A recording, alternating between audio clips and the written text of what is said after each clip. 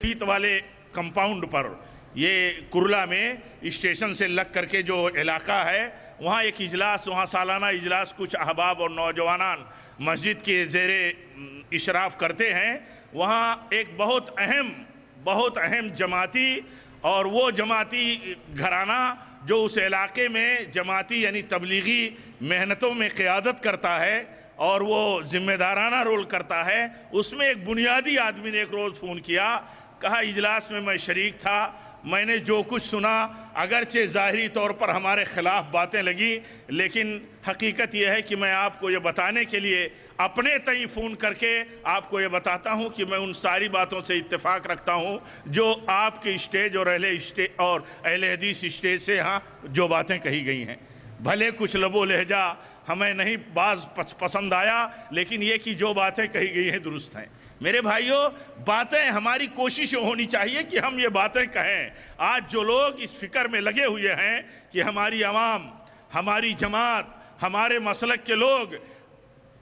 सलफ़ी उलमा की, अहले हदीस उलमा की, किताब व सुन्नत के एक्सपर्ट उलमा की बातें सुन ना सकें, उनकी कोशिश सिर्फ इसीलिए है कि अगर वो किताब व सुन्नत की बातें सुनेंगे तो हमारी सारी की सारी ढेर सारी जो दलीलें हैं, उन दलीलों का कोई वज़न उनके दिलो दिमाग में बाकी नहीं रहेगा। मेरे भाइयों, आप बताओ कि जो लोग शख्सियतों और इख्तलाफी मसाइल में उलझ करके अलग अलग ग्रोह बंदियों के शिकार हैं, आप बताइए अगर उनके सामने अल्लाह के नबी सल्लल्लाहु अलैहि वसल्लम की वसीयत पहुँचती हो कि आपने ये फरमाया है कि मेरे बाद बहुत सारे इख्तलाफ पैदा हो जाएंगे और तुम देखोगे, खबरदार जब इख्तलाफ देखना तो तुम मेरी सुन्नत को अख्तियार करना, सुन्नत पकड़ करके सुन्नत के खिलाफ का रास्ता तर्क कर देना। आप बताओ, सुन्नत के खिलाफ जो रास्ता है उसे तर्क कर देने की अल्लाह के नबी सल्लल्लाहु अलैहि वसल्लम ने वसीयत की है। अब वो सुन्नत के खिलाफ जो भी रास्ता हो, जिस तरफ से भी आया हो, मेरे भाइयों कितनी बड़ी बात है। और आप बताओ कि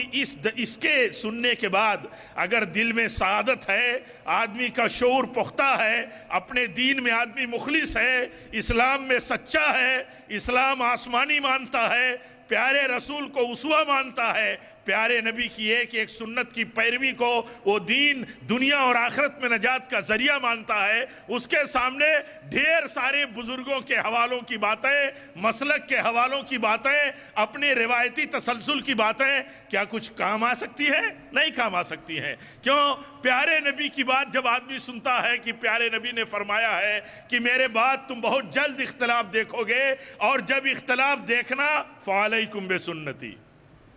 फ़अलैकुम बिसुन्नती, तो तुम पर फर्ज है कि मेरी सुन्नत पर चलना, मेरी सुन्नत ढूंढ करके उसको अख्तियार कर लेना, सुन्नत से हट करके जो चीज़ है उसको छोड़ देना। इख्तिलाफ मज़मूम कौन सा है? जो सुन्नत के खिलाफ हो, सुन्नत के मुकाबिल में हो, सुन्नत के खिलाफ कोई रास्ता आदमी अख्तियार करे,